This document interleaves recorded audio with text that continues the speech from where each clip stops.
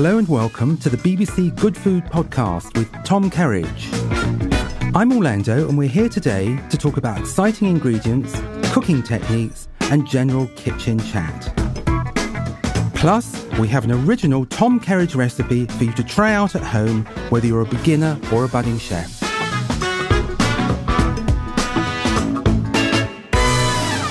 Welcome back to the BBC Good Food Podcast. I'm here with Tom and Rosie, and we've got a great subject this week. We're going to talk about steak. Now, Tom, if you could only eat one steak for the rest of your life, what cut of steak would that be?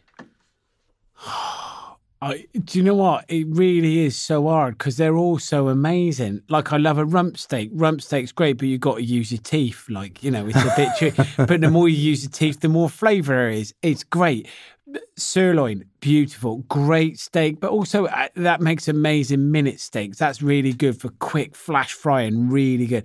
Fillet steak. I mean, who doesn't love fillet steak? Flavour-wise, not the best, but texturally, it's absolutely delicious. Yeah, people are mean about fillet. They say, oh, it doesn't really taste of anything, but it feels so good. Yeah, exactly. And it does actually taste of beef, but it's just not very, very strong. If you roast it and you do a good job of it, you can make fillet taste delicious. I mean, you can make it taste great. Don't get me wrong, you know, it's not a bad flavour. It's not like but there are rump steak probably tastes better for me because you do have to chew it a bit more. And then ribeye is amazing. A really good ribeye steak because there's two different textures to it. There's the eye bit and there's the cat bit over the top, and so probably I would choose ribeye if I was to have one steak again forever. That would probably be a ribeye steak. But that would be torture to you, wouldn't it? It would, because there's so many of them. That's the thing. And they're all delicious. Bavette, though, something simple like a bavette is beautiful, full-flavoured, amazing. Cook, and then you cut it, slice it against the grain, and then texturally it's fantastic. There are so many great cuts of meat out there for a steak. But yeah, probably ribeye, I think. Why do we all love steak so much? There's something about it, isn't it? Is it the simplicity of it or the luxury of it? Or for me, I think it's definitely a childhood thing. Again, a bit like the roast dinners.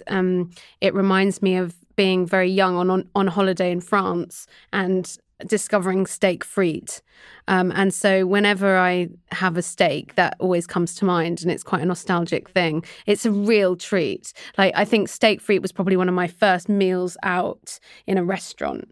And that has like a kind of real treat label attached to it. Yeah, it is that. There's something special about it. The fact that it does feel like a treat. It's more expensive. It's an expensive cut of meat.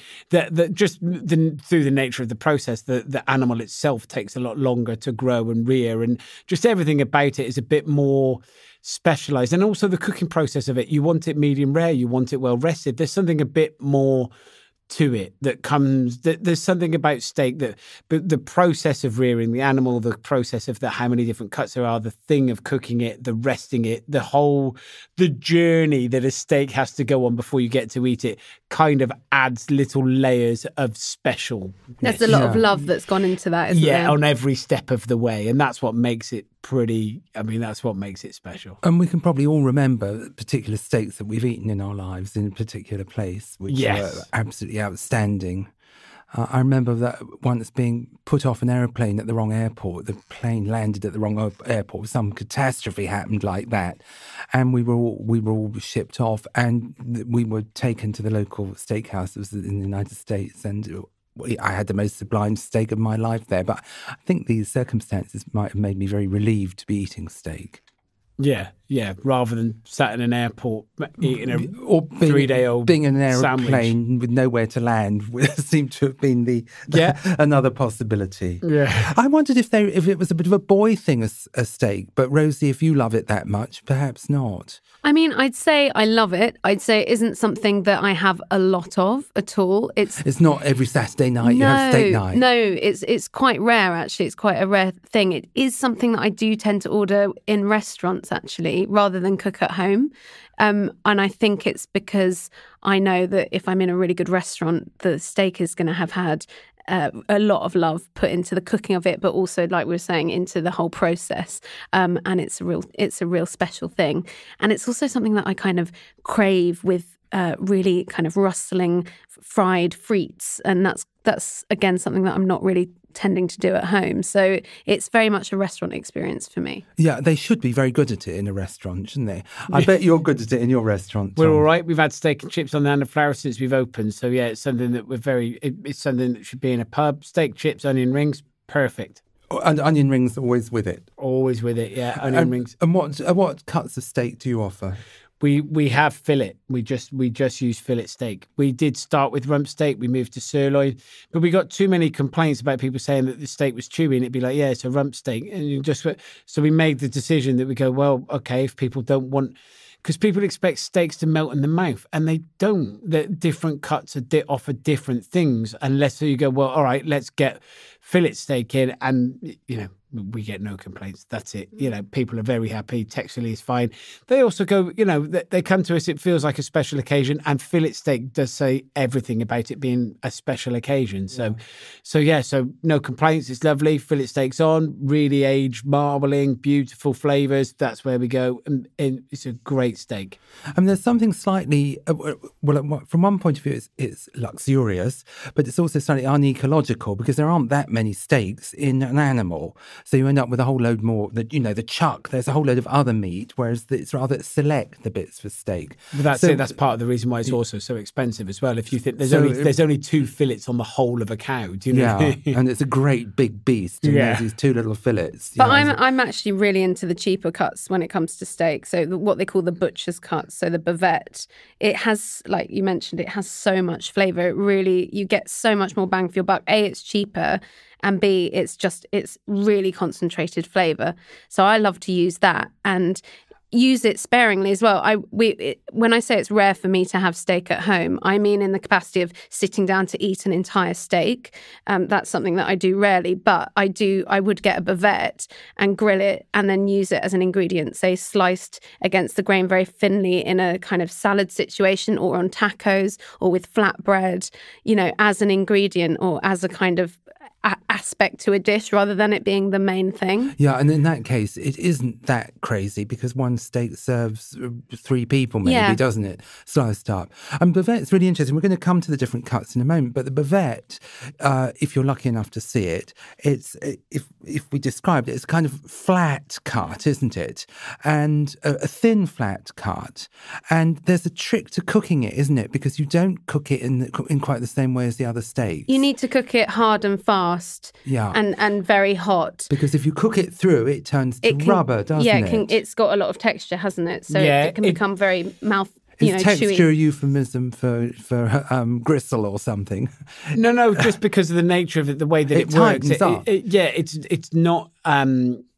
It's not got a higher fat content, and just because of the part of the muscle that it is, it's a working muscle rather than like a fillet steak. Fillets are always so soft texturally because they don't do anything. Yeah, they don't. They're just carried around. Yeah. So actually, so when you come to bits of steak that are part of the muscle and the animal's movement and structure, those are the bits that need that little bit either more cooking so it becomes a braising cut or very quick cooking, taken off and rested, and you don't want to cook it any more than medium at all on a bavette. Otherwise it does become difficult to eat. Yeah, it becomes chewy. It's good on a griddle, isn't it? Or a barbecue. Yeah. Hot though, not like a slower barbecue where like a barbecue like most people have where it's too hot, where you burn a sausage on the outside, it's raw in the middle. That's what you want for bavette, not a sausage. Slower for a sausage, hot for a bavette.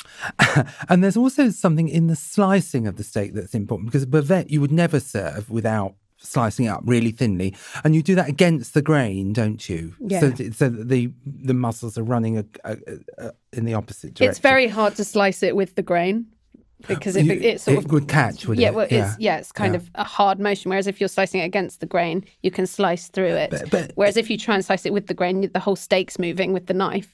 It's actually rather nice to serve steak sliced up anyway, isn't it? In the recipe that we're going to taste in a moment, Lucky Us, which is from the website, which is a ribeye steak. Tom, you slice that up, and I don't know. It isn't that one's too lazy to slice one's own meat, but it somehow makes it more delicious. Feels a bit more presented. That's those sort of things. And it feels.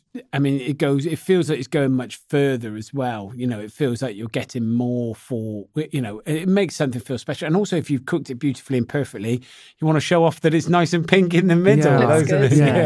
Yeah, I've been doing that with pork chops recently, cutting them off the bone and slicing them thinly, and they look much more special than the old pork chop used to do. Just a bit of presentation, isn't it? It's the same thing. Although the fillet steak we serve as a single thing, so allowing everybody else to cut them at the restaurant. So it depends on the cut. It really does. And if you can be bothered. Yeah. Now, where are we on the different breeds of beef? Because they're very interested, butchers, now in telling you what sort of animal that was, whether it was an Aberdeen Angus or a Dexter or something like that.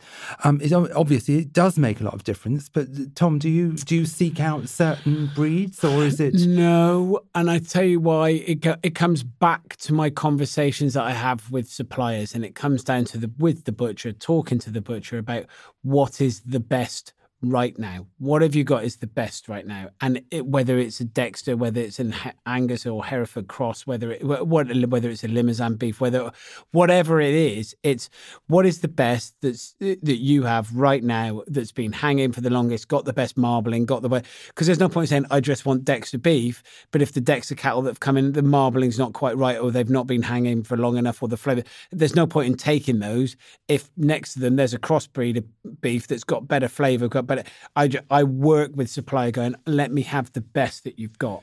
Yeah, I can never understand this because you're expecting the butcher to be able to tell you about the meat. Now, I know that he knows about butchering, it's his job, and he knows about animals, things like that. But how does he know how it's going to cook up? I mean, he's not testing it in his kitchen. He's not trying bits of steak out. But some butchers do, though. Yeah, and you can tell from raw products whether it's got high marbling or whether it'll cook well or whether it'll caramelise nicely. You can tell whether an animal's been stressed under slaughter. You can tell. So he can tell all that. The butcher can tell you. Can I just say, we're saying he. There are some really fantastic female butchers out there. Very true. There is fantastic. An incredible. Glad to hear it. The butcher I use in Deal is called Lizzie. She's at the Black Pig, and she is just a dream. She is an absolute dream for any home cook or any chef.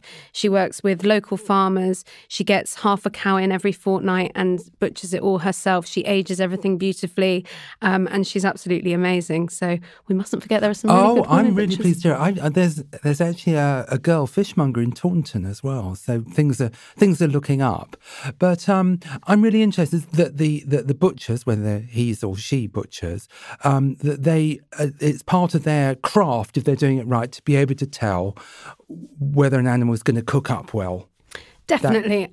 100%. I think knowing your product. Yeah, and there's an incredible butcher in Cornwall, in Launceston, called Warren's, which a lot of top chefs are using in London and the rest of the country now, and they go above and beyond. So they actually go as far as to work with the farmers, not only in selecting which kind of breeds of cattle that they're rearing for flavour, for different flavour purposes, but also what the cattle are fed on and how they're finished. So they take them to finish them on pasture, and then at the butcher they have these incredible chambers where they dry age them using these really big blocks of Himalayan salt. Yeah, the pink bricks. Yeah, and what they know about meat is they are actually educating chefs that work with them about the meat and about the aging process, and they really are experts in their field.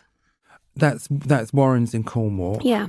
Well, that's worth watching out for, because I don't think I can learn myself what a really delicious piece of meat is how to choose a particular steak. Maybe if I'd been trained as a butcher. I bet you if we put 4 raw steaks in front of you, one that was really good, one that wasn't so great, you would just instinctively know which one is going to cook up Well, beautifully. if it's bright red and has that kind of luminous red thing, I think that's a mistake when it's too bright red. Yeah, highly likely that was an animal that was stressed during slaughter. Really, if it's got no fat in it, I wouldn't go for that one because I think it needs some marbling through the meat. There you go. See, you're already you're already going, okay. But you're Tom, at your restaurant, you're a different level from me, aren't you? You're seeking the best of the best. Yeah, but it's only. But you don't. So you would you be still looking for understand slightly yellow fat or anything like that? No. You're just looking for fat content. Yellow fat probably means that it's been fed. Yeah, it's corn fed or maize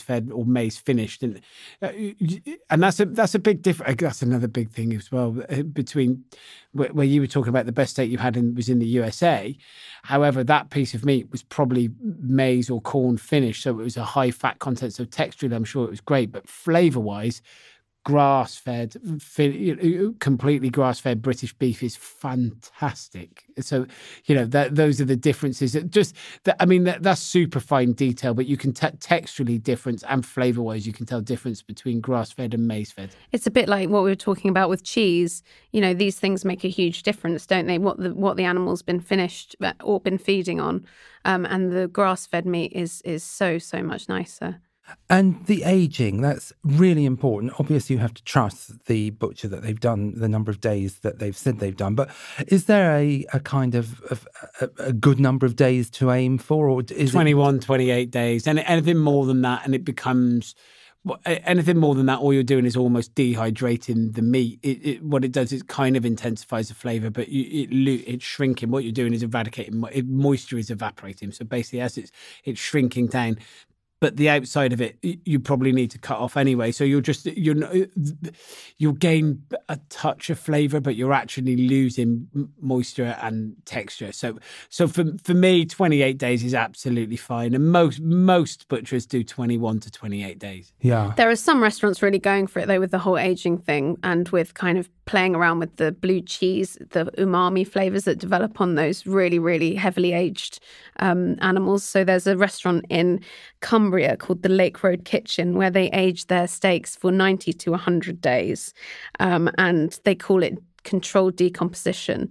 And really, it's not just the loss of moisture, but the meat is actually starting to decompose slightly. So there's a change in the flavour and in the texture. I'm feeling very uncomfortable about this. It sounds disgusting, but actually... don't fancy this at all. It's it is something that there's a lot of people who have got time for that and who want to taste those flavours in their meat. Personally, it's a very distinct flavour having meat that's been aged that long. It isn't the sort of steak funky, that you wouldn't just go out on a Saturday night going, I'm going to have a steak. This is quite a specialist thing that you'd eat probably once, maybe twice a year and go, it was a big power. It's good.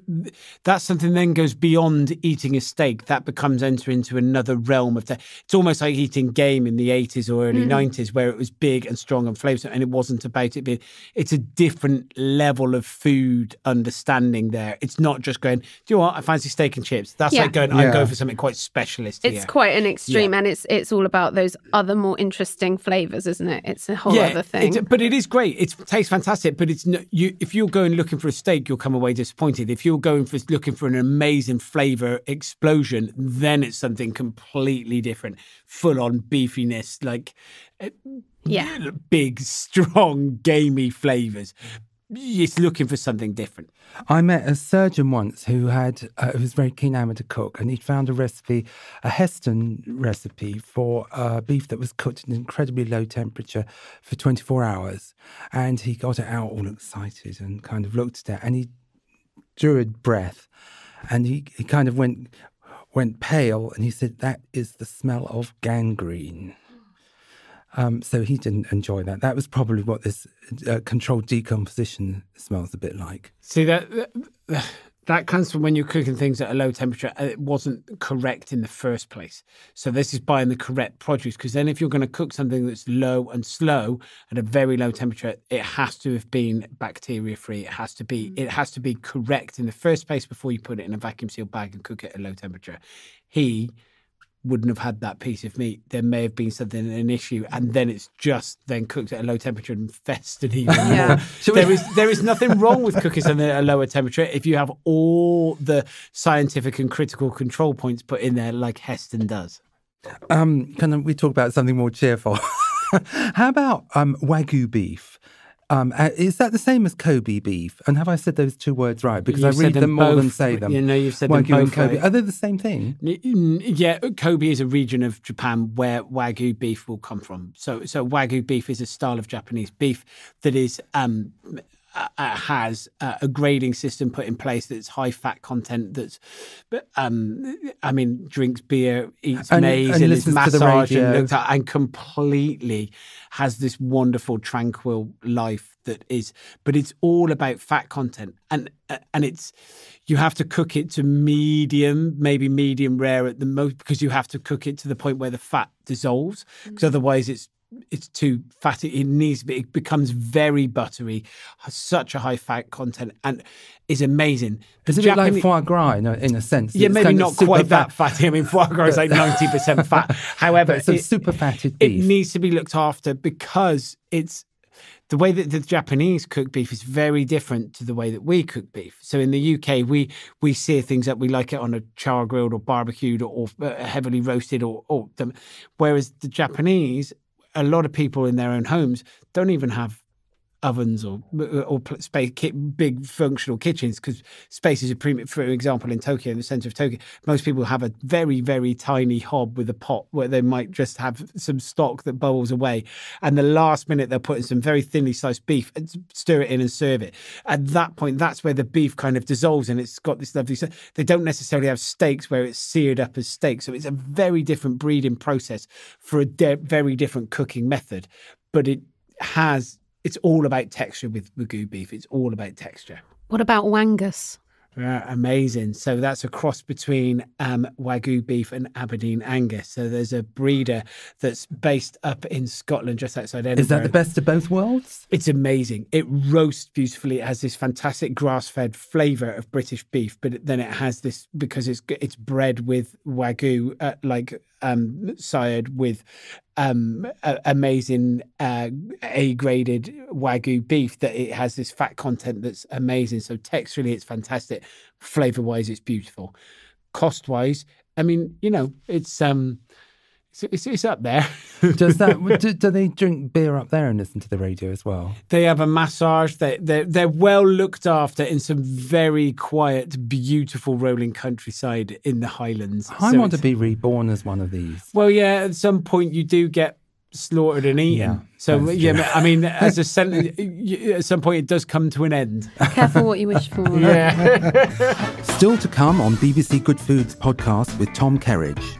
We're always interested in your health and how you keep it and keep yourself looking great. Is steak part of your normal diet, or is it a special occasion thing for you? Not now. I've changed the way that I eat a little bit, and so steak doesn't play a part as much.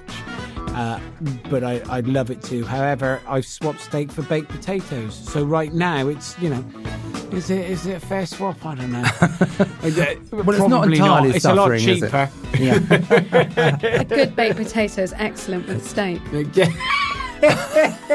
But you've got to have a lot of butter on there, Tom. Yeah, very true.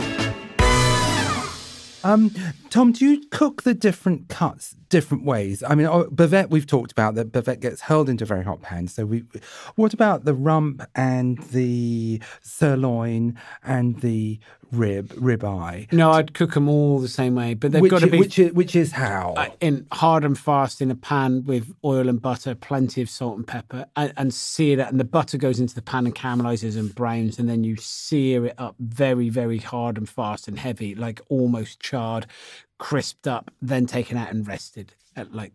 Simple as that. Simple as that. But it's got to be a thick cut.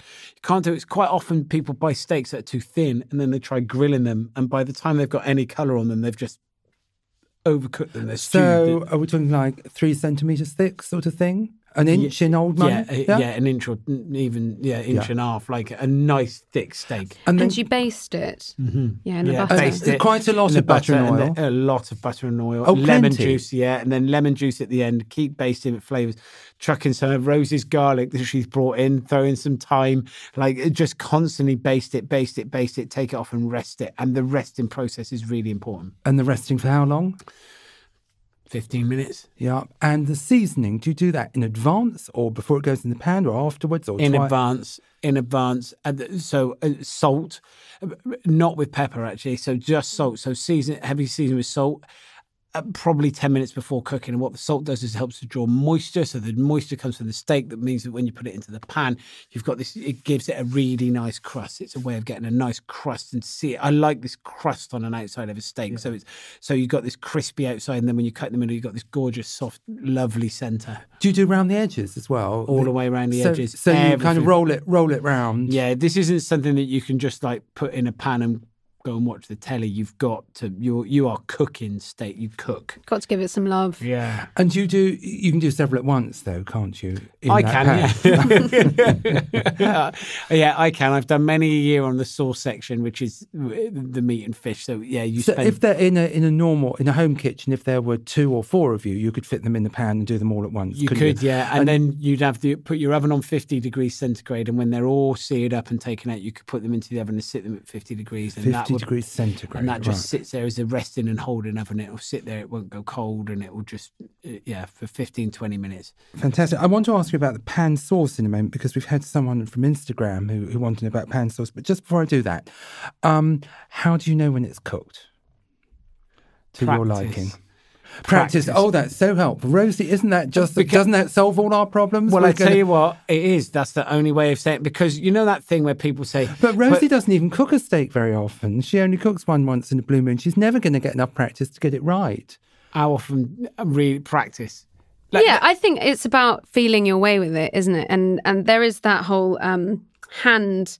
It's quite a good methodology, the hand thing. So if you clench together if you make a fist with your thumb tucked under your fingers, if you hold it quite tensely and tap on that muscle there, if that's very tense. I should explain to those listening, this is you need to be watching this, but there is a video on the Good Food website. Yeah, so you can see someone's hand and what it's meant to be looking like, because you're kind of making a fist and poking different parts of your hand. Yeah, definitely. And it's about texture, and it's how you like it done personally. So if you like your steak super rare, then if you touch it in the pan and it feels soft, once it's got a nice caramelized char on it, you know that you need to take it out of the pan and rest it, otherwise it's going to go over. If you like it more medium rare, then you want it a bit firmer, and it's about touching it, isn't it, and listening to it. It's all about touch and feel. Listening to it. Now I'm really losing you. What does it sing a song when it's ready? Well, it should make a lovely noise when it goes in the pan, so it should sizzle, really, really sizzle. And then, it should develop that nice caramelization on the outside. And then, just keep kind of touching it, keep an eye on it, and then know when to take it out and rest it. And do you touch it in the middle or on the around? I'd go for it try it in a few different places. You want to go in the middle, because that's where the heat hand, needs to go to. That's not the steak. So that would be the steak that you're touching. Yeah, so I'm touching in the middle of the steak. I see how confusing is all this. This is why it's all about practice. The hand thing I just find ridiculous. That just everything about it is like, because a steak, each cut of meat, it's different. Like human beings. We're all different. We all have different muscle breakdown. We all have different water content in us. We're all different. So a steak is exactly the same. They're all different. And the only way you get to learn to cook the most beautiful steaks is by doing them and practicing them again and again. And then that way you'll know each time, okay, you look by the way it handles and by how floppy it is, that sort of thing. Like something like a bavette or an onglet is going to be more wobbly even when it's cooked. So the hand test doesn't work on a cut like that because of the texture of the meat. Get cooking steaks, mate. You got to be cooking tense. So what about my digital thermometer? Will that help? Yeah, that would help. Okay. Because medium rare is around about 56 degrees, but again, you're cooking that in a hot pan, so you're going to be wanting taking out when it's in the middle around about 40-45 degrees, leaving it to rest so the residual heat continues to cook it. So it's but again, that will come from practice, because you don't know when to, depending on the thickness, when do I take it out the pan, all of those sort of, it is all practice with steak. The other alternative is don't cook steak. Go out to a restaurant, a good one, and order steak and let somebody who's practicing it do it for you. Well, I wish that I wished it always arrived the way that I would like it to, because it doesn't always. It can be disappointing. Well, that's how difficult it is. These are chefs that are cooking steak is a shame, isn't it? Definitely, and it's such a waste because it's like, as we've been touching on, it's such a there's so much work that goes into making a steak and making a cow, and yeah, it's a shame to waste it. Into making a cow. Yeah. What did you do? Worked it? I made a cow. So, Tom, I've got this pan with the steak is now resting in the 50-degree oven. I've got this lovely oil and caramelized butter in there. I'd now like to make a quick pan sauce, just to finish off. How can I do that? Okay, pour most of the oil away, like most of it. Can I reuse that? No. Pour that way? Okay. No, pour it away, get rid of it. Then into that, you put some chopped shallots, which are lovely, like sweet, not onions. You want to use shallots, okay? Throw them into the pan, some thyme leaves, bit of garlic, cook them out, soften them up, pour in a big splash of red wine, reduce it down, glaze it, maybe a little spoonful of red currant jelly if you wanted to, little splash of red wine vinegar, beef stock, bring it up to the boil, reduce it down, splash of cream, take it off, throw in a knob of butter, stir it around, pass it through a sieve, pour it on your steak. That was amazing. Well, that was a performance. You could do that on stage, Tom. If you want, you could throw some cracked black pepper or some, you can get lovely little green peppercorns that are in brine, and they're amazing. Throw them in, beautiful peppercorn sauce, and little stir of Dijon mustard into it. All those sort of things. They just keep adding layers of flavours if you want. And just taste it a few times and zhuzh it up. Yeah, don't forget salt into it, because salt's really important for making everything come to life. Yeah, we've talked about salt before. You're a heavy user of salt, aren't you, Tom? Yeah, I am. Yeah, it's one of those things that if you come to the Hand of Flowers, you're not eating there every day, and we're all about driving the flavour forward. Flavour, and salt enhances flavours. And it is, listen, as a salt content, it's higher than probably most dishes would recommend, or most, like, against NHS guidelines. However, you're not, over a week it's balanced out. If you eat the Hand of Flour, what it is about just driving the flavours and making it so important, as tasty and super special. Under-seasoned steak is a real crime. It really is. It's such a waste. Under-seasoned anything. Yeah. You want things to taste of what they're supposed to taste of all the time. It's about flavour. We're living in a world of food. This is a food podcast. This is about what it should taste like. This isn't the health podcast. Yeah. Like, if it was, I wouldn't be sat here. We're about what the things taste like. How do we make them lovely? Salt, seasoning is all about flavour. Yeah. But you've got a great health story, Tom, and we're always interested in your health and how you keep it and keep yourself looking great. Is steak part of your normal diet, or is it a special occasion thing for you? Not now. I've changed the way that I eat a little bit. It used to be huge. Yeah, I went through a period of being low carbohydrate. Yeah, well, I went through low carb, so I got rid of it. So protein I was heavy on protein, and so steak was a huge part of it. Yeah. Steak, chicken, that sort of stuff. Now it's slightly different. I'm on a lower calorie control thing because I'm trying to do a different idea. And so steak doesn't play a part as much, but I'd love it to. However, I've swapped steak for baked potatoes. So right now it's, is it a fair swap? I don't know. Well, probably not. It's a lot cheaper. Yeah. A good baked potato is excellent with steak. But you got to have a lot of butter on there, Tom. Yeah, very true. And the minute it's baked potatoes and cottage cheese, Rosie. That makes me very sad. No, it's delicious. Do you not like everyone goes, cottage cheese? I like the feel of it. It's great. It's amazing invention. No. Who invented it? Because it's an amazing sort of shreddy thing. Nothing else that is like that in the mouth, is it? Well, there's a few things that are like that, but I don't want to eat them. What about the other sauces, Tom? Do you have other favourites like peppercorn or blue cheese or béarnaise? We can go all classic if you like. Oh, béarnaise is amazing. Good. Do you serve that in the restaurant? Yeah. Steak, so chips, you've got some guy sauce. whipping up the béarnaise every time it gets asked for. No. We make it per service. We make it each service and then hold it at temperature. Right. So So we make béarnaise at least twice a day, and we make loads of it, and it's lush. I love it. Big, strong. You want a base of acidity of shallots with white wine vinegar, tarragon, peppercorns, all of those sort of things, and the big flavours. So it's not just this kind of like rich buttery sauce. Through it, you've got the counterbalance. You finish it with Cabernet Sauvignon vinegar, lemon juice, salt, so it all really pungently, and then loads and loads of chopped tarragon. Yeah. Sounds so good. Yeah. A really good thing for home cooks if they're having steak night is to make a kind of compound butter. So rather than having to muck around after you've been cooking the steak, and we've established that's quite stressful and takes a lot of practice. But yeah, you need to be an octopus, don't you? Yeah. Because you've got this hand here worrying about the oven. You've got this one here doing that. Got to make a salad or make the chips. But you could make a nice butter ahead of time, with shallots and, like you say, tarragon, a bit of vinegar, maybe a bit of mustard, or you could do a blue cheese one, like we were talking about Stilton. That's lovely with steak, and then just slice a disc of it and put it on top of the warm steak and let it melt down into the steak, and that's really delicious. The next best thing really after béarnaise, isn't it? Because it's the butteriness without the